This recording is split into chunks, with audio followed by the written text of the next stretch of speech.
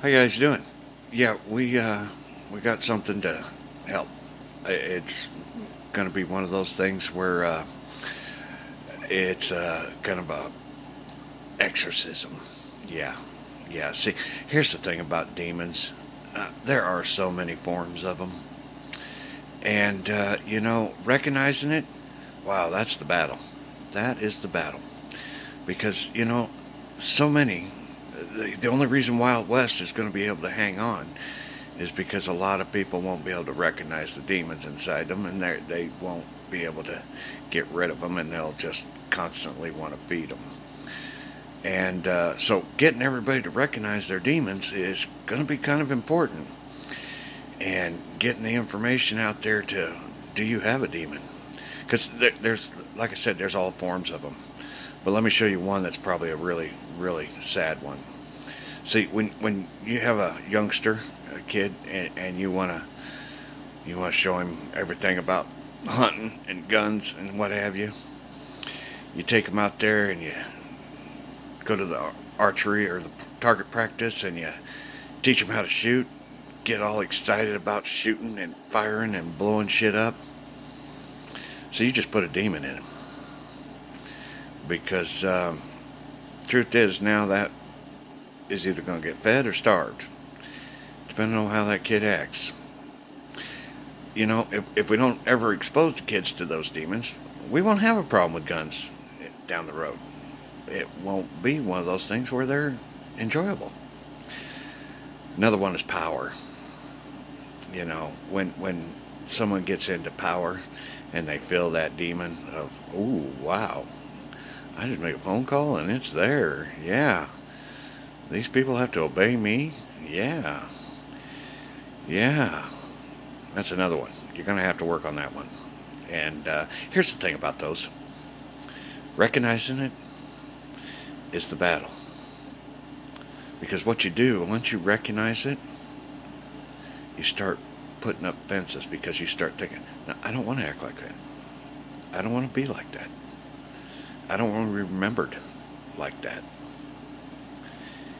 And next thing you know, you got a good solid wall around that demon. But recognizing it and taking the steps to put those walls up is the only way we're ever going to get rid of the demons. And again, we can't ever totally get rid of them because they're a program that once your innocence is lost, it is lost. If you've discovered meth, yeah, there's some innocence that has been lost. But if you'd never tried it before, there wouldn't be no demon in you. But you did. So now you got that demon. How do you build the walls for that? That one you're probably going to need professional help on.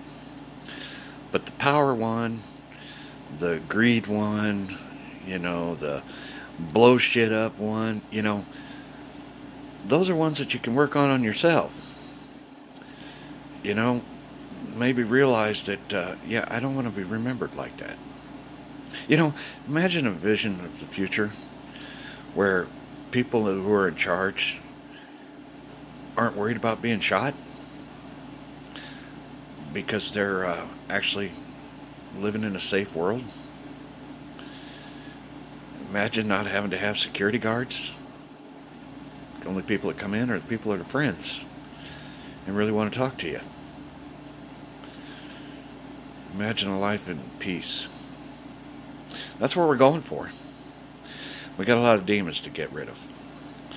And this is the beginning program of exorcism. Now it's your call. You're going to take the time to recognize the demon in you. And once you do, every time it'll red flag as you go through life now, and you'll be, no, I don't like that. I don't like the way that went down. I'm not doing that again. And next thing you know, you got a wall there. And that don't happen again. And then you got another wall. And you got another wall. Before you know it, that demon's caged in. But it takes effort and time and the willpower to decide, I don't want to be remembered like that. I want to have honor in my life. It's kind of important. Key stepping stone for all you really intelligent people. And the ones down on the bottom of the lever of IQ, trust me, it's not bad philosophy to think about demons and how they're affecting your life. Maybe you're on the bottom rung of society because you got too many of them. Maybe it's time to get help. Get rid of some. Get them caged in. Get them under control. Seek out help. Because if you find that wall just won't stay up, that's a sign you need help. And there's some pros out there that might be able to help you. But you got to ask. You got to want it. But this world is going to be a lot better when we get rid of all these demons. And then stop putting them in our children. Because that's really the future.